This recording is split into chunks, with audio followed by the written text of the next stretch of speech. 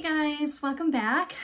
Today we are going to do ruffles. So in the last video I did some shorts and there was a option with a ruffle and I just didn't get to this part. So thought I'd kind of do a little follow up on a couple different ways to do those and show you how I do them.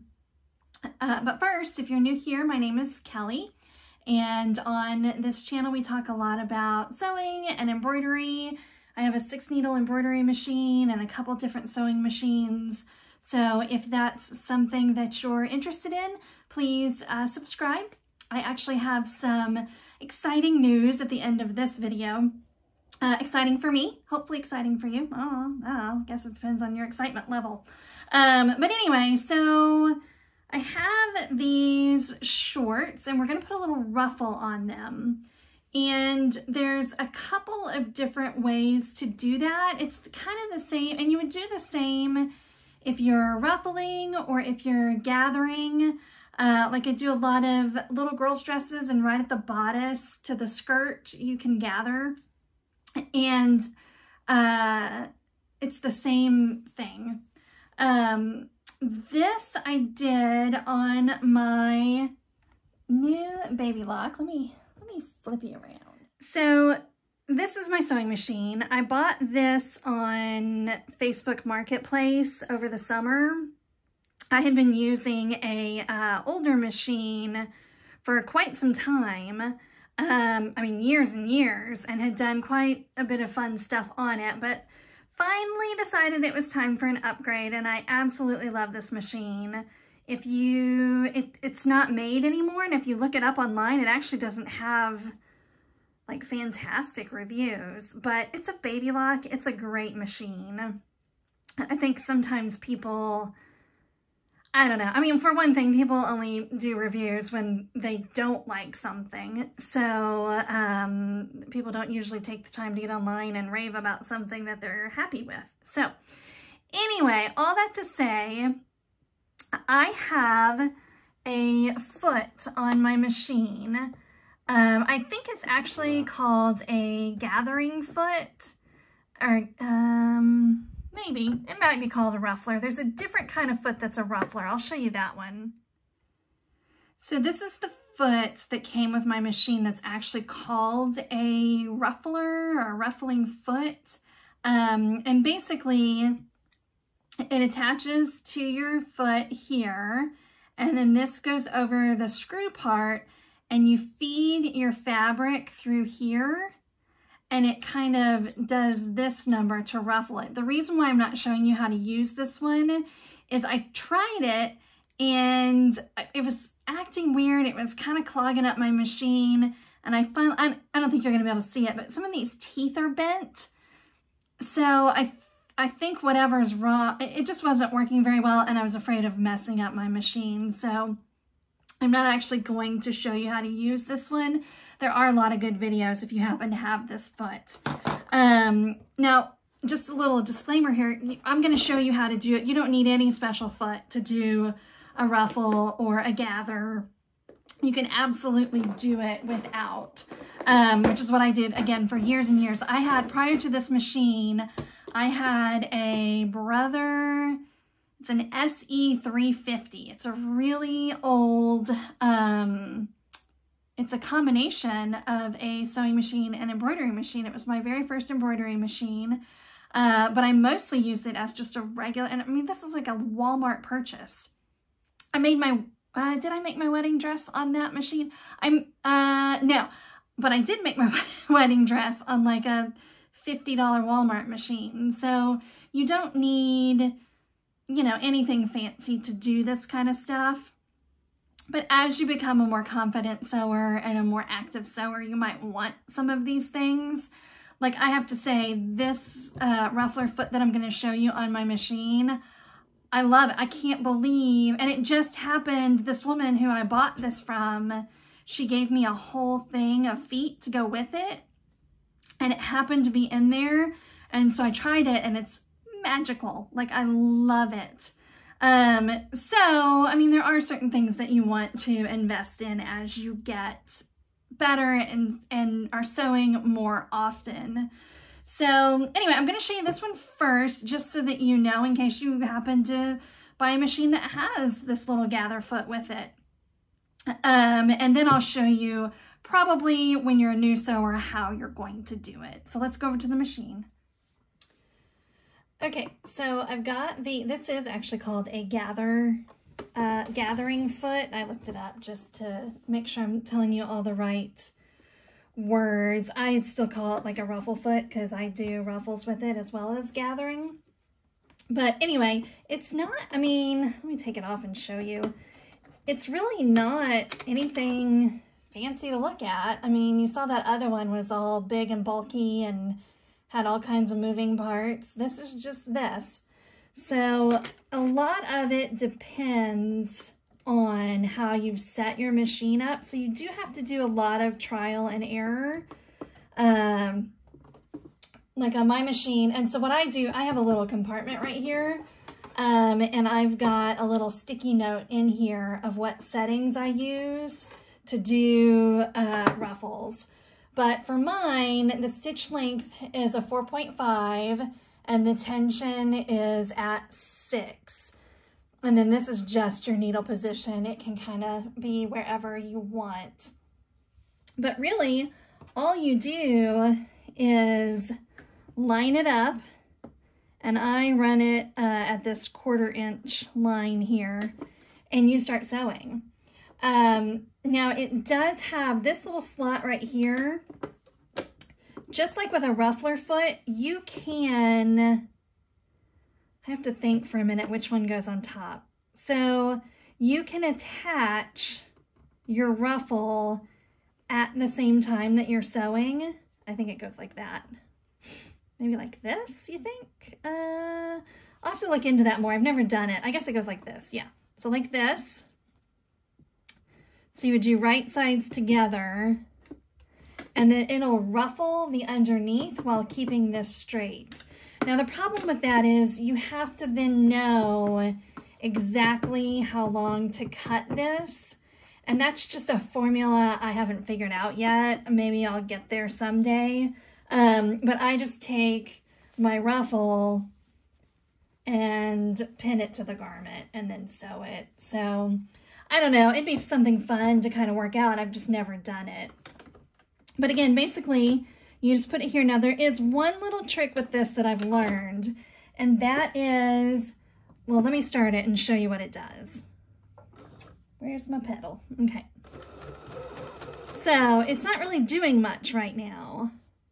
So what I need to do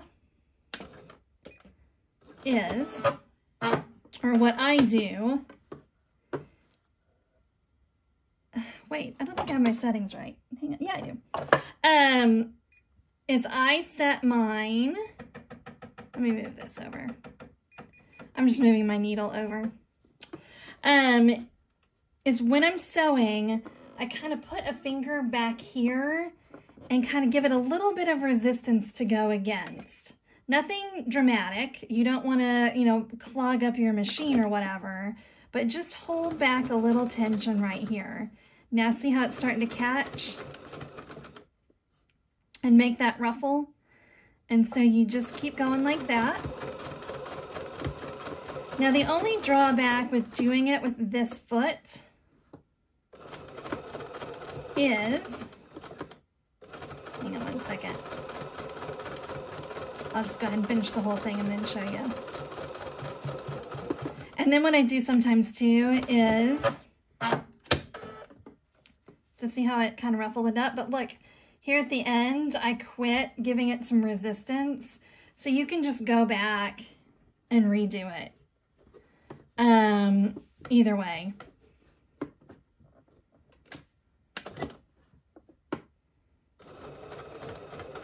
So see, I'm kind of just letting it bunch up right there.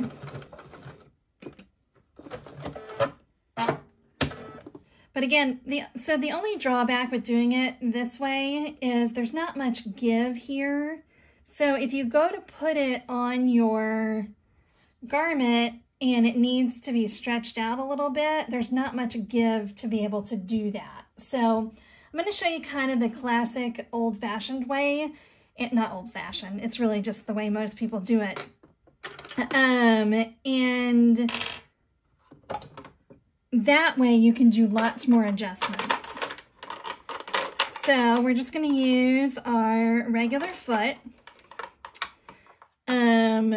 This fit's kind of weird. So this goes on my machine and really should just kind of stay there because it's got the type of feet that clip on and off. But for whatever reason, this one foot is not a clip-on. It's one that has to be screwed in. But anyway, all that to say, let's put our regular foot back on.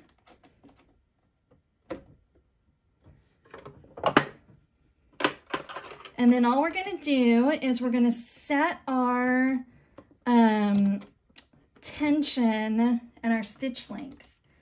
And so just a regular straight stitch. Why can't I get my foot on? It's because I'm on camera. Usually when I snap it down, it kind of... Do I have it on backwards or something? Oh, hey, how about that? I put it upside down. Or did I? Let's see what I did. Oh, I sure did. Okay. Let's snap it in first so we know what we're doing here. Okay. Again, this part usually stays on the machine. All right, so we've got our regular foot on, and all you do is basically set a basting stitch. And depending on how what your machine is like, my old machine just had a certain button that I pressed that was basting. This machine's kind of funny. It's got this flip up thing right here that shows you what all stitches you have available. And I don't even think any of them are a basting stitch. You just use this right here. So a basting stitch is a really long stitch. So we're actually going to set it to like okay, it only goes up to 5. So 5's good. So we're going to take that 5, excuse me while I get this. And we're going to run 2 lines of basting stitch. So we'll use this one now. And we're going to do 1 on the edge and then 1 a little bit further over. Now, when you're first starting out, you might think that you only need 1. Oops, I'm not threaded. You may think like, oh, why do I need 2? I don't need 2. And you can get away with just doing 1 row of a basting stitch, but it really is easier if you do 2 rows. So we're just gonna run a row of some long stitches.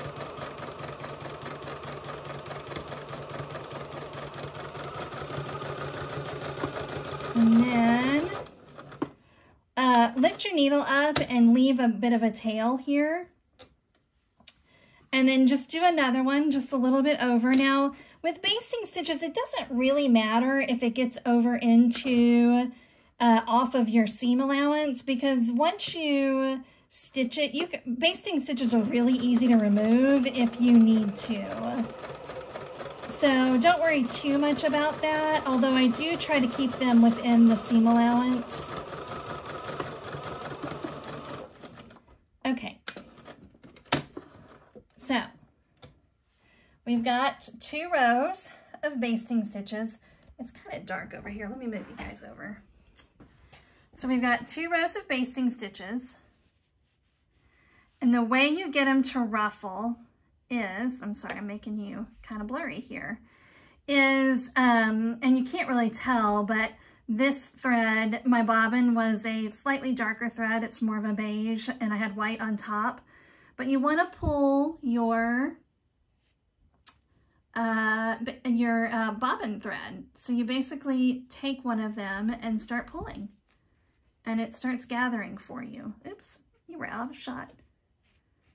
So it just kind of starts gathering, and you can adjust this. This is what I was talking about earlier. These are a little easier to adjust than with that gathering foot I have. So you just work it through, and sometimes, like this is a pretty short ruffle, but sometimes if you have a really long piece, you can get to the, and sometimes I pull from both sides, so depending on how long this is. But sometimes if I have a really long piece, I might do this in sections. So I would run my stitches about halfway down, stop it, leave a tail, and then start up again so that you have sections you can work with. But something like this, I don't necessarily need to do that because it's so short. And it doesn't really matter which, if you start gathering the top edge or the bottom edge, or, you know, line of stitching, but you just get it all ruffled up. So this is a little more tedious than the gathering foot I have, but you do have a little more control. Although, like I said, once you kind of figure out your machine with that gathering foot and you know, like, what's going to give you the result that you need, it's really not, it is a lot faster. But again, that's a specialty foot and not everybody has that. So you just work it until it's the ruffle that you want it to be. And then you would just take your garment and sew it on. So let me use my my ruffle that I did with my gathering foot. Got all kinds of threads come out here, and I'll show you how we attach the ruffle to the garment. All right, so this is basically one leg of the shorts, and we want a ruffle on the bottom. So you can, like, before you start ruffling this, you can mark like maybe your center, maybe mark some quarter pieces. I know just from experience that this is going to be just about exactly the length I need it to be. So I can just start at the end here and start pinning or clipping it around the bottom edge. I've said before, you know, you can use pins. This is one instance where I much prefer these clips. These clips give you a much better control than pins on something like this. So you just do this and clip and go all the way down. And then you can go straight to the serger with this, but I typically, well, I guess it depends. I'd probably just take this over to my serger, but you can go ahead and sew it first and then serge it. Well, and actually you can do these ruffles on a serger too. That's just not how I do it. And I'm just kind of showing you guys how I do it, but there are some settings you can do on your serger that will create the same ruffle look or gather. But I'm just gonna clip it all the way down, and then I'll take it over to the serger and serge it all down. Okay, so like I said, I went ahead and just serged it on to the main piece, and then I pressed it up. And what I'll do now, probably not on video because it's not all that exciting, is I usually go ahead and do a little top stitch right here. That's not necessarily necessary, but it does give it a nice little finished look. And then the only other thing I wanted to point out about doing a ruffle version of these shorts is you do really want to go ahead and once you finish the ruffle, go ahead and cut a straight line. It makes the two pieces just that much easier to, I don't have room to get my ruler in here, but I'll go ahead and use my straight edge and cut a line here. It does make it easier to sew the two sides together. And then when you sew it and you serge it, you will, you know, since it's not done in the round, you'll have that serged seam, but I haven't found it to be a problem. It looks just as cute as ever. So there you go. That's how we would do that with our different types of ruffling. And I think that turned out really super cute. Okay, so just as a last note, I said I had a little bit of exciting news for me. Again, maybe for you too, depending on if you're into that sort of thing or not. But I am getting today, any minute now, I'm getting a cover stitch machine. Some of you aren't going to have any idea what that means. And frankly, I didn't really know what a cover stitch was until a few years ago. It is a totally unnecessary machine, but I needed it. I needed it. So it looks very much like, where's my serger? It looks very much like a serger, but it doesn't cut the fabric like a serger does. And it does, it's apparently, again, I don't have it yet, but it's apparently really good for hemming knits and doing like flat seams. I don't know, and there's all kinds of exciting things we're gonna learn. So probably my next video will be an unboxing of that and kind of going through the basics. I have no idea where I'm gonna put it. You can see this table, I've got the sewing machine and the serger, and there's really no room there. Then I have my industrial machine, and then my embroidery machine. Like, I don't know where we're gonna put the thing, but it's really something that's gonna be good to have when I need it, but not something I'm gonna use every day. So I might be able to put it on the floor, on a shelf or something, and just grab it when I need it. Again, I don't know. I'll be learning. It's nothing I've ever used or tried. But I needed it. I've been wanting one for years. So if you've ever tried to hem knits, you know why. It's even with a serger, it's hard to get a nice professional look on a serger or a sewing machine when you're working with knit. So I guess we're gonna find out, but stay tuned. So subscribe, because the next video we're gonna open that and we're gonna play with it and we're gonna see if we can do some fantastic things.